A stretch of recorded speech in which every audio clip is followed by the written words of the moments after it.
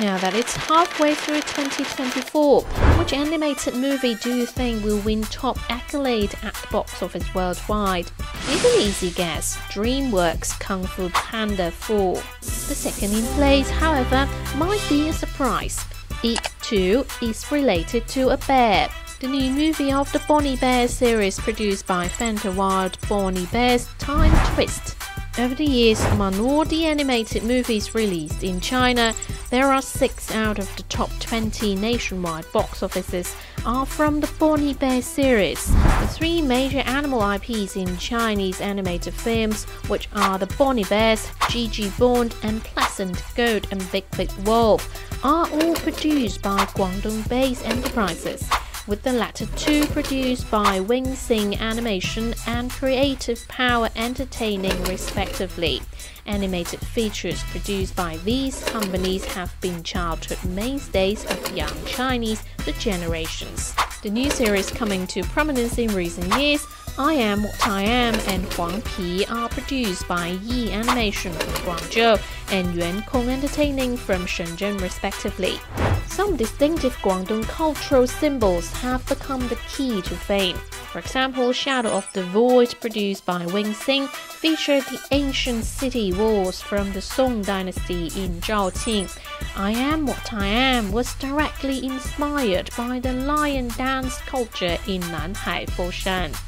Apart from creating phenomenal IPs domestically, animation enterprises in Guangdong have garnered influence overseas. Take the Boonie Bears series as an example. It currently has 6.2 million subscribers on YouTube, ranking first among all Chinese animation series channels and becoming phenomenal in countries like India and Turkey.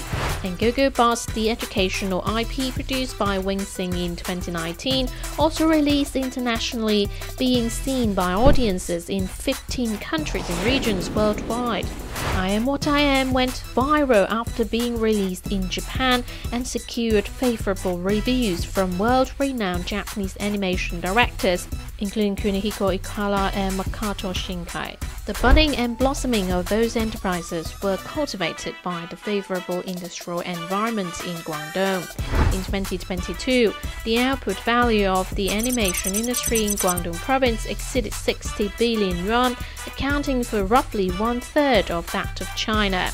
And there are over 200,000 animated firms in the province, almost 13% of the total amount of the country. For every 3 animated movies produced in China, there is 1 from Guangdong. For Guangdong to become the leading province in the animation industry, in addition to its huge talent base, there are certain innate advantages. To start with, Guangdong is a major manufacturing province with toy hubs including Dongguan and Chaoshan, providing inspiration for the animation industrial chain to extend. Dongguan in particular manufactures 1/4 of animation derivatives worldwide and 85% of fashion toys domestically. In the 2022 Beijing Winter Olympics, the elusive mascot Bing Duan Duan hails from Dongguan. Secondly, the venture capital circle with Shenzhen and Guangzhou as its center brings more capital to the local animation industry.